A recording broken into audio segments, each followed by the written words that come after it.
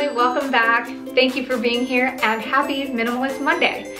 Today I want to talk about a topic that I've been seeing come up, and it's in the criticism of minimalism, which talks about the idea that minimalism is only for the rich, entitled, and privileged folk.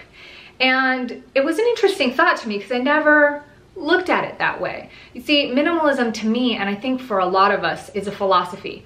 It's an approach that does work for the materialistic items, mainly because it's easier to do something about your external circumstances before turning inwards and doing something about your internal circumstances. It's always been my hope here on this channel that you guys get the feel of how minimalism applies not only to your household or to the things you purchase on, what you spend your time and money on, but also how you can apply it to your own self-growth, personal development, and perspective on life. So the idea that it's for entitled, rich, or privileged people really comes from the criticism of Joshua Fields Millburn on a news channel, something that I read, and a lot of comments that people leave behind. And it was because he stated that rather than owning a couple dozen pairs of jeans, he only owns one $100 pair of jeans. And of course, many people are thinking, what are you talking about? I can't even afford a $100 pair of jeans. How is this minimal? That seems really excessive to me.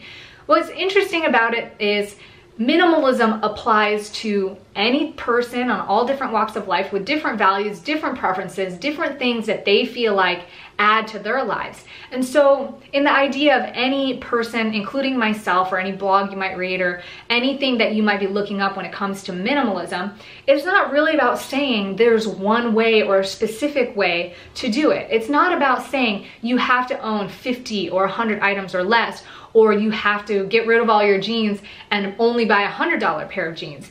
It was just an example of how typical middle-class working Americans tend to buy in excess. And purchasing 10 or more pairs of jeans would actually most likely cost you more than $100. So rather than doing that and having to deal with the litter and the waste and not really loving your pair of jeans and then having to replace them because they're not of good quality, buy a $100 pair of jeans instead, or something that's more expensive, of higher quality, and something that you really truly love and think it's worth spending your money on rather than the other. And it was just an example. So if you can't afford a $100 pair of jeans, of course, it wouldn't add value to your life to go broke or to try to spend money on that. It's literally an example of what do you spend your time, your money, or anything in excess that you can trade and replace with something that means more and is of value to you. The idea of minimalism isn't about pointing out how unaware and ignorant rich, privileged, or excessive-minded people are.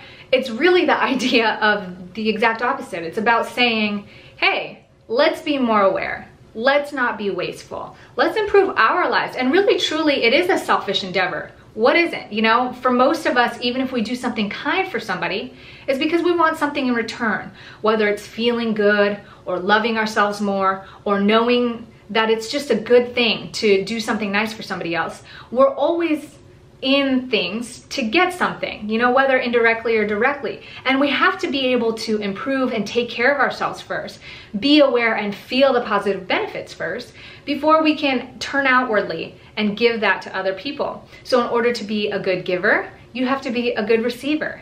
In order to feel like people are grateful for you and appreciate you, you have to be grateful and learn how to give appreciation too. I really truly believe you get what you give.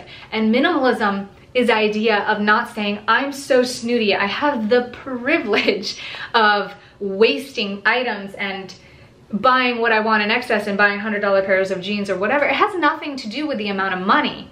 It's literally saying, hey, I'm so grateful that I have the opportunity to decide, to have a choice, to make a conscious choice, to not only improve my life, because that also in turn improves the lives of others and what I can give and add value outwards. If you take just that one small example in context and say, well, I don't own 10 pairs of jeans, I only own a $100 pair of jeans, that of course doesn't sound good. But if you take the whole picture of what, you know, most of these minimalists, especially Joshua Fields Millburn, likes to preach about, it's not just about a $100 pair of jeans. It's about removing all the excess, not only for your own lives, but so that you can contribute outside of your own life as well. So to end this video, and I'm sure I'm preaching to the choir, I implore the question of how criticizing any sort of group or organization or philosophy or idea or approach to life adds value to one's life. Because at the end of the day, we can label, we can categorize or box up anything we want and then point out everything that it excludes and feel entitled or sorry for it and feel like, hey, what about me? But that is a form of self-entitlement, which is hypocritical, is it not? Anyways, if you are one of the people who have felt like minimalism has made you feel excluded or like it's not for you, I hope that you can stay open-minded and maybe look at some of the content here and explore other people who present minimalism and see how it can truly benefit you, because I believe that it is a philosophy and approach that all walks of life, no matter what social scale you're on, no matter what you own, what you don't own, or what you choose to buy, can implement for a more positive result that will help you feel more empowered and really more satisfied with life.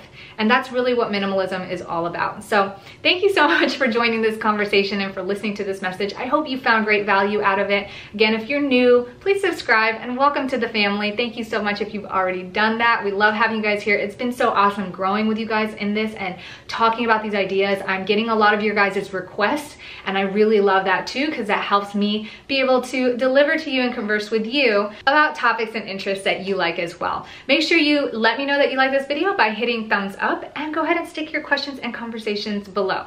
I will see you guys in the next video. Ciao for now.